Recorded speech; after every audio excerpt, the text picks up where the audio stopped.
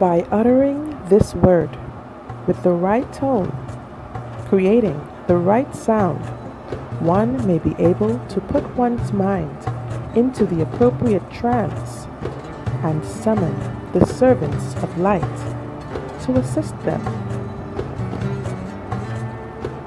The universe was created using a sound command of creation.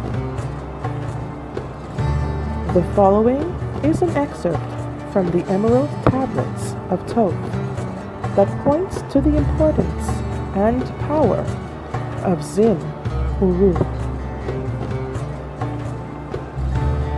Knew I then that in words are power to open the planes that are hidden from man. I, that even in words lies hidden the key that will open above and below. Hark ye now, man, this word I leave with thee. Use it, and ye shall find power in its sound. Say ye the word, Zin Uru, and power ye shall find. Yet must ye understand that man is of light, and light is of man. Hear ye, and listen, O my children. Magic is knowledge, and only is law.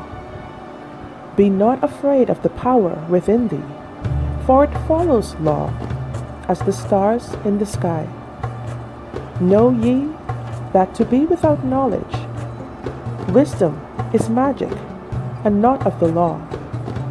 But know ye that ever ye by your knowledge can approach closer to a place in the sun. List ye, my children, follow my teaching. Be ye ever seeker of light. Shine in the world of men all around thee, a light on the path that shall shine among men. Follow ye and learn of my magic. Know that all force is thine if thou wilt. Fear not the path that leads thee to knowledge, but rather shun ye the dark road. Light is thine, O man, for the taking.